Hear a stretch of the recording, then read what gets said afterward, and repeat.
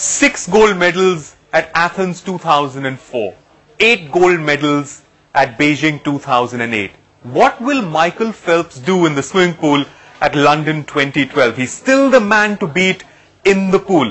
Here on Game for Gold, we profile the greatest swimmer of all time.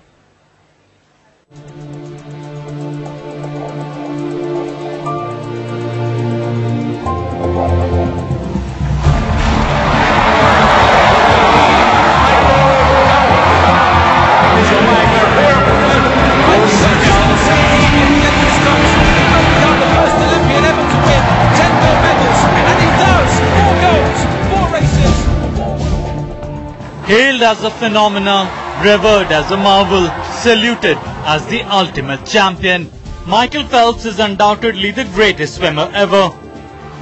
Stamping his supremacy on the sport at the 2008 Beijing Olympics, the 27-year-old American swam his way to history by pocketing an unprecedented 8 golds to surpass Mark Spitz's 1972 record for the most gold medals at a single Olympics. Phelps was truly on a roll at the Beijing Games, destroying competition with sheer disdain as he emerged triumphant in each of the 8 events he swam in. But what highlights his dominance at Beijing was the fact that 7 of his 8 golds were sealed with world records. After getting a go as a 15-year-old at the 2000 Sydney Games, Phelps' stunning wins at 2004 Athens and 2008 Beijing has earned him the tag of being one of the greatest Olympians of all time. But the mighty Michael is still far from done. With 16 Olympic medals in his kitty, Phelps has set his sights on surpassing Soviet gymnast Larisa Latviana's all-time record of 18 Olympic medals, ready to shine again come London 2012. I have goals that I want to accomplish. I know it won't be 8 medals again. If you guys want to compare me to that, that's your decision, it's not mine. But I'm going out there to try to accomplish the things that I have in my mind and in my heart, and if I can do that and I can have fun, then that's really all that matters to me. To see Phelps return to the pool with reignited enthusiasm and belief has come as a major relief to the swimmer's legion of fans world over. Drained from the aftermath of the 2008 high and the 2009 drug abuse controversy, when he was caught on camera smoking marijuana, many feared Phelps might prematurely pull the plug on his successful career. But the charismatic champion is back in business, doing what he does best, hungry to rule once again. I think really after 2008, I just didn't want to do it.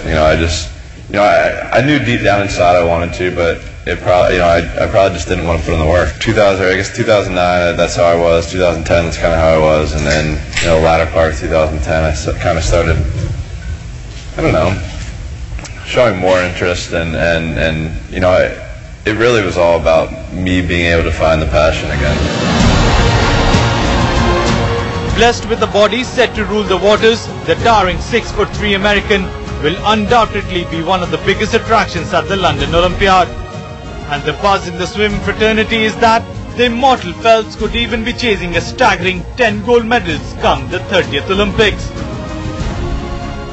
Once I hang my suit up, I want to be able to look back and say I've done everything I can in my career, and whether that's having 50 gold medals or having 16 total medals, if I can say I've done everything I've wanted, I think that's really all that matters.